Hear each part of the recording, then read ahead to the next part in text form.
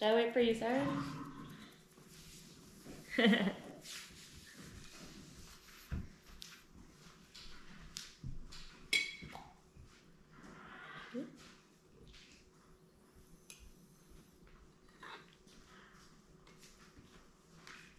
Dang, Madison's going to bed already. Hey, camera check. Okay. Okay, cool. Did you want to be in it? You want me? Okay. Okay. All right.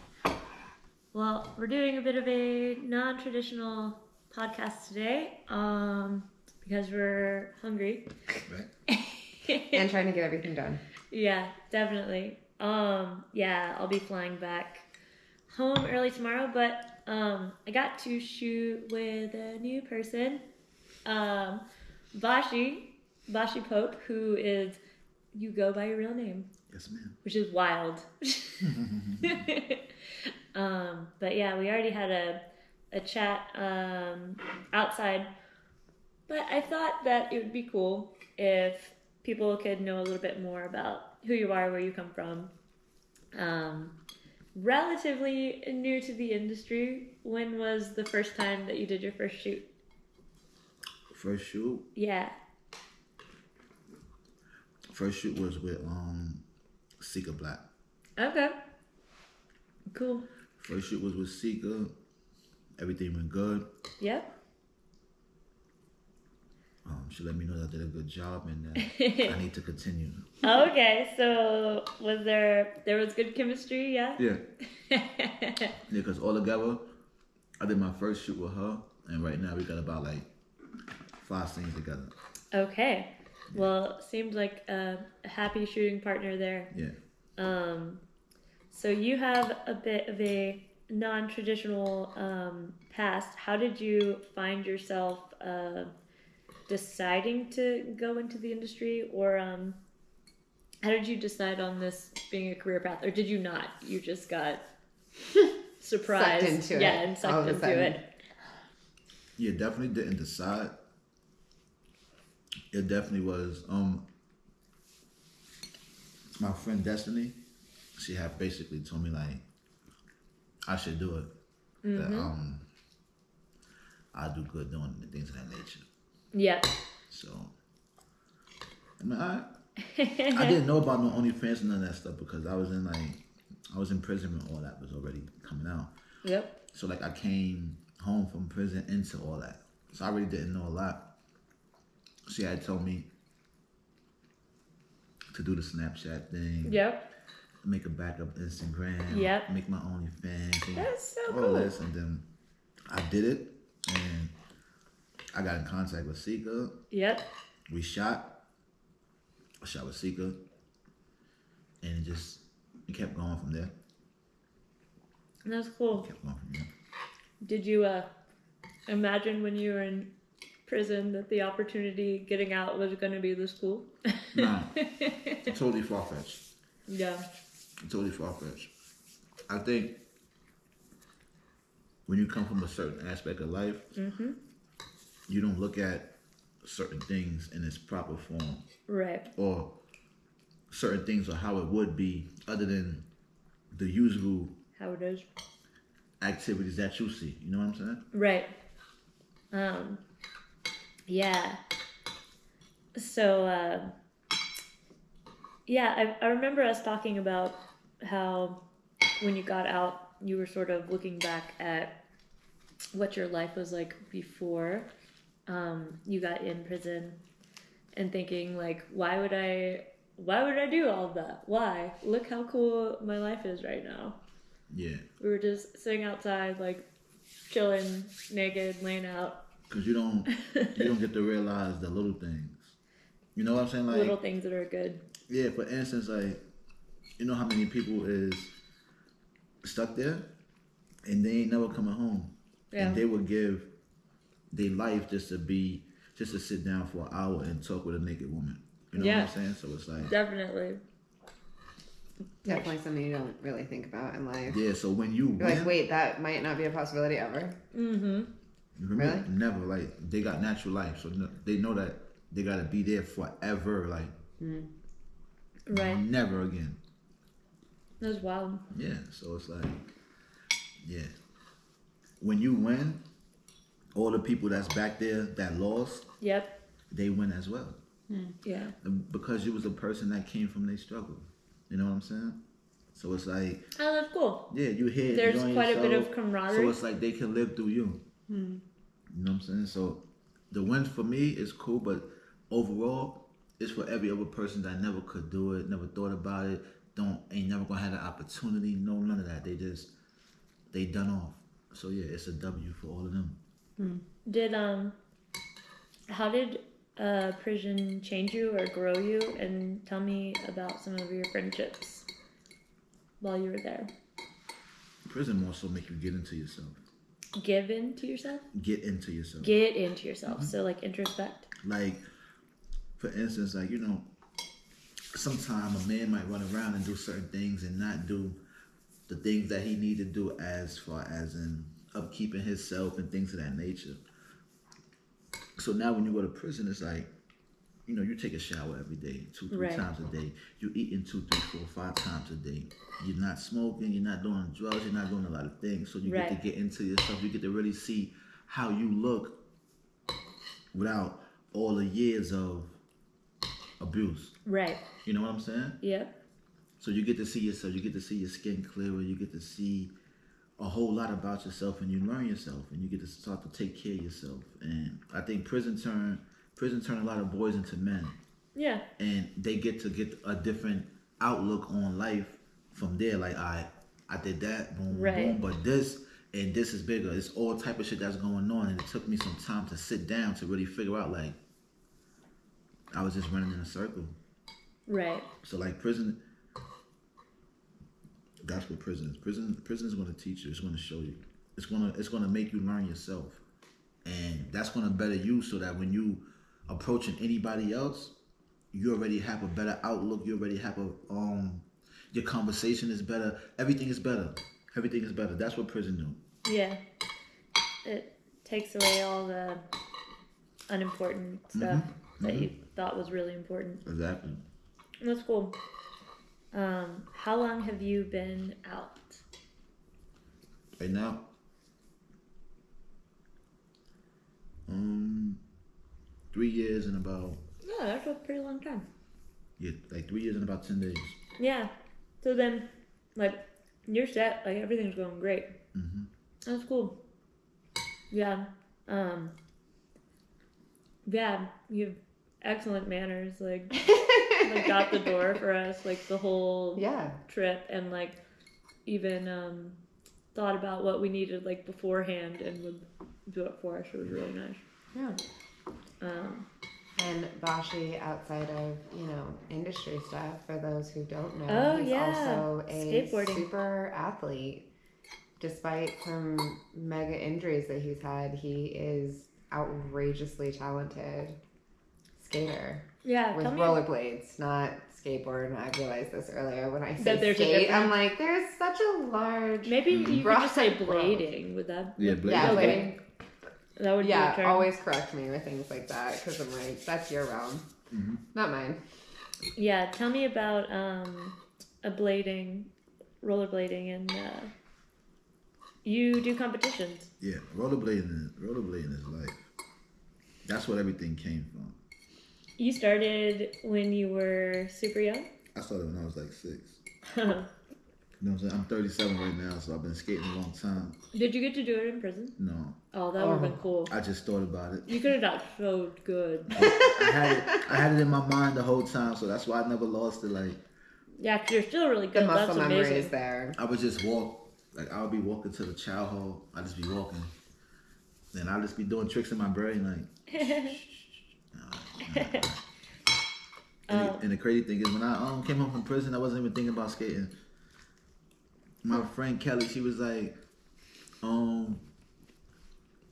I've been going through some shit while you've been gone, and this and that, and all this other crazy shit. She like, you need to skate, because skating helped me, and you fresh home, and... That's cool. Yeah, I came and brought me a pair of skates, and started back skating and shit, like... So it was really like Kelly is the one who got me back into skating, like... That's great. Yeah. But I started at 6. I turned pro about I want to say I turned pro about 11. Oh, wow. Yeah, turned pro about 11 years old. Wow. Yeah, real fast process. I guess I was natural at it. Turned pro, had a lot of sponsors. I traveled the world. By the time I was about 12, that's when I caught my first case as far as selling drugs. Oh, got it. Okay. I didn't initially go to prison until about 16 though, the first time. But as far as rollerblading showed me a lot as well too. Yeah. It opened up my eyesight to like the broader things inside the world, you know?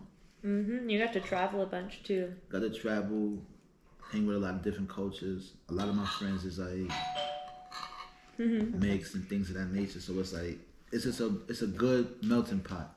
It's something that someone like me needed at that moment. No, that makes complete sense.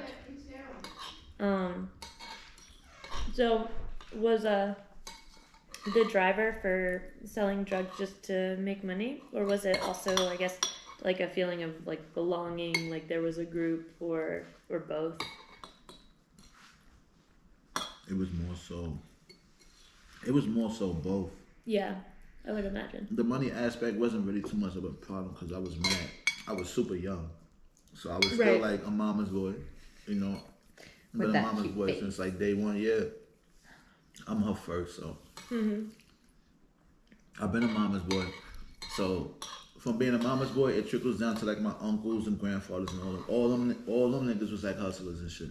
Oh, got it. So I was the first that was like shower with everything and how you say that word, spoiled and all that type of shit, right? So I'm going through all of that, whatever. So when I did start hustling, it was more so like it was more so like a thought, like, let me see if I can hustle or something. And I hustled, and that's what happened. It wasn't like, oh, I was doing extremely bad, and no, it wasn't none of that. Okay. Right. Mom is there, the grandparents, everybody's there. Dad, everybody's there. It's just, I just started selling drugs, you know? Yeah. And I never stopped skating. Right. So I was just skating and selling drugs. That's kind of wild. Yeah. Yeah, so I did get to do a couple scenes with Boschi. That was like more than one. And I noticed that there's some interesting modifications on your dick that you got in prison, and you did most of them yourself. Yeah. So that is a common thing, or just something that sometimes happens? I just feel like that's the most distinct thing ever. It's more like prison is already black market, but it's like undercover super duper black market in prison. You know, so it's like a lot of the dudes that first got it, was like the older Spanish guys. Yeah. So like they was the first dudes that really like got it, and then like it trickled down to like the younger Spanish guys. Now, a lot of people ain't know about it because the Spanish guys, they inside a whole different game. Right. Then the black dudes is inside a whole different game, right? So for instance, now it's like the younger Spanish dudes is getting it now, but the younger Spanish dudes is in the same gang as the black dudes. You understand? So now, like, it starts to trickle down now. So now it's like, yo, but what's that? Oh, now you know. So now you get to learn about shit. So now it's like, oh, nah. So when I first learned about it, it was probably like 2005. I was young. It was like 2005. Interesting. Yeah, I said, yeah, I want to do that. And so explain to people listening to this exactly what it is. Because she does a lot of fetish, which is very different, but I don't think... It might be a fetish. Yeah, I've only known of one who had pearls. It's called pearls? I met somebody when I was about 15. So it's basically implants. So the pieces is to your preference, but my preference, what I would tell people, and when I do the surgery and what I put into people, is elephant tusk. Okay. You know, that's the stone or whatever that shit is. That's the material that was told to me to use on people that it won't cause any issues. Because some people could use plastic or wood, but it's just like that's not how you do it. That's not how you do it. That's just being fast. That's not how you do it. Because you putting it in it and it stays forever. Yeah. So why would you want to put something in it and maybe it can get affected or maybe it can that's your thing. Maybe you can have an autoimmune response. That's your thing. Like, so you want to sit something in that won't hurt it. But the elephant tusk is what I used. I got the first one done. It probably took about 2 minutes.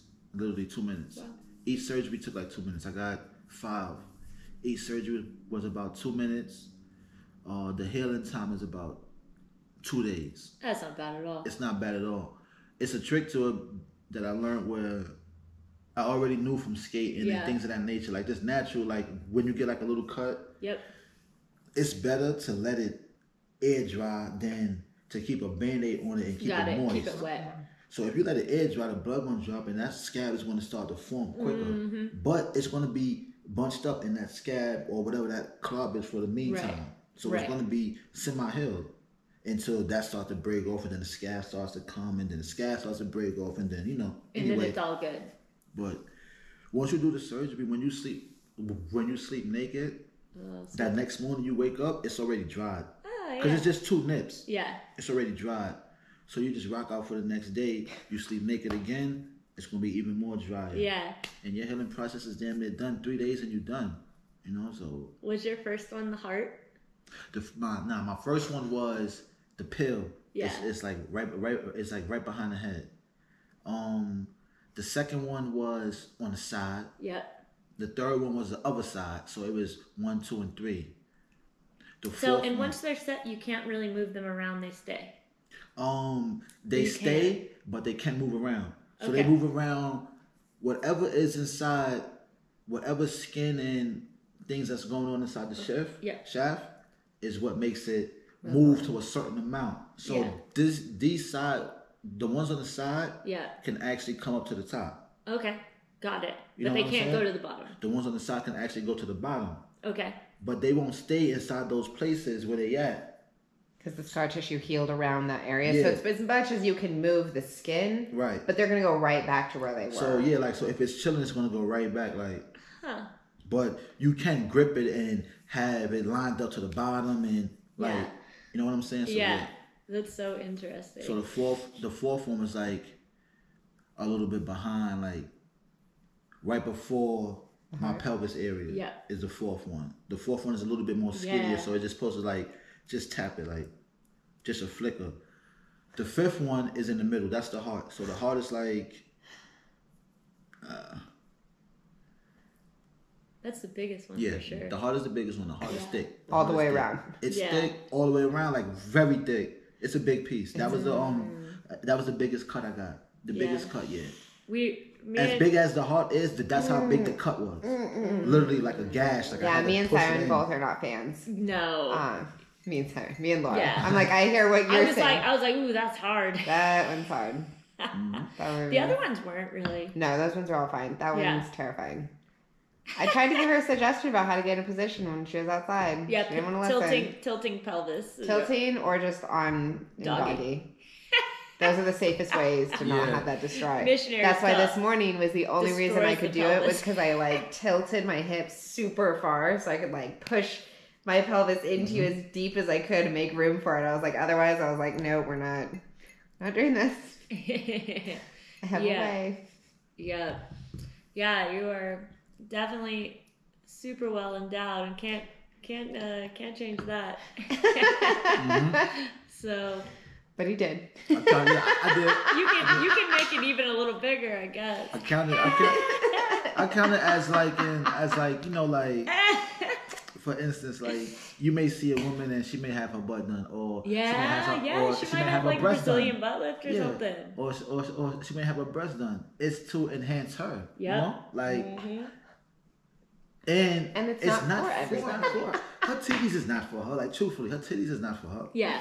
Her titties look nice on her, but she's like, all right, these titties is for the world. Yeah, that's right. I got these nice titties so the world can see these nice titties. They can I got this ass so that when I walk by, people be like, Yeah, why do you think he had no underwear on in the gym today? Yeah. He shows that shit off. That's right. Look at my dick. Yeah. So. Yeah. Yeah, you said something cool earlier this trip when I said, what type of girl are you attracted to? What's your type of girl? Like, do you like muscular girls? You know, and of course I'm steering towards these like physical aspects. But, and he gives this super deep answer, which I will let you give again. So I thought it was really good. The preference is really like this. It's like, I'm also like a woman that's into herself, that know herself, so that like that right there, it comes out of her into her vibe, and that, you know, we can be cohesive and have this right here going on. Yeah. Because everybody you don't have this going on with. You know, some people you just fucking be like, all right, it's done. Like that's cool. like, you know, like, all right, yeah, it's over. But some people be like, all right, that's good. I can't wait to fuck you. Like, let's do it. Like, you know, but it's the vibe that's there. It's the connection. So it's not about the looks. It's not about the colors. It's not about the size. It's not about none of that with a woman. If you have a good vibe, a good attitude, that's what is attractive. Yeah, that's what is attractive. Yeah, that's what is attractive, because you can have a super fat ass, big titties, everything, boom, boom, and she can come through with nothing. Yeah, well, she's absolutely nice, and she is great to be. Everything, she's everything that you're not. So all that you have, it doesn't really, you know what I'm saying? This wins. Yeah. The she's internal there. more. She's there with you. Yeah. Because like Sika's super cool, but do you know who Sika Black is? No. Tell her who Sika Black is. Yeah, I don't know. Sika is who you shot with. Sika is like a Sika's an older lady. Sika's a Kruger. Oh yeah, she's a Kruger. She's white Kruger.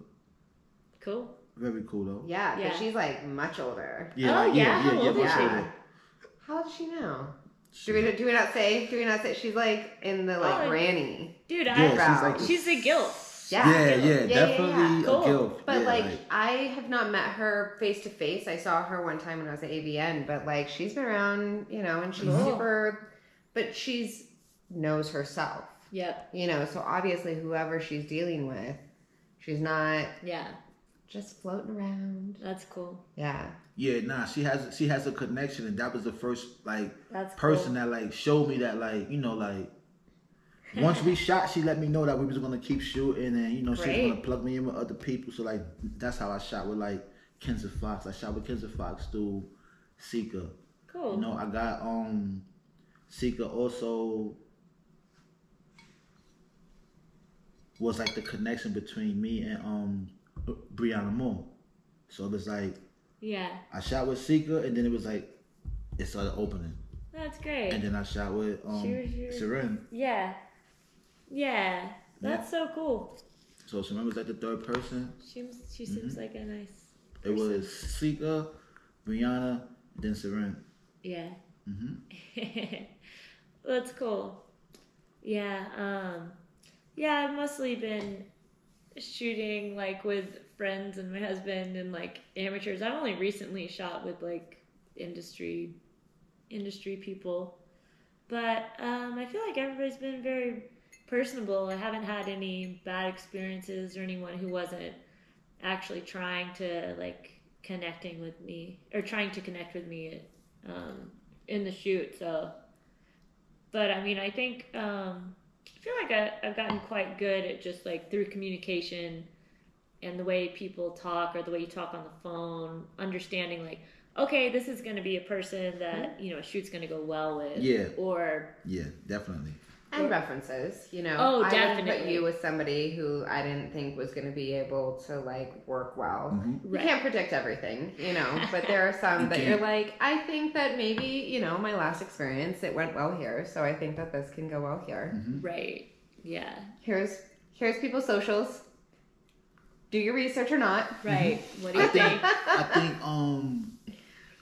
demeanor plays a big part.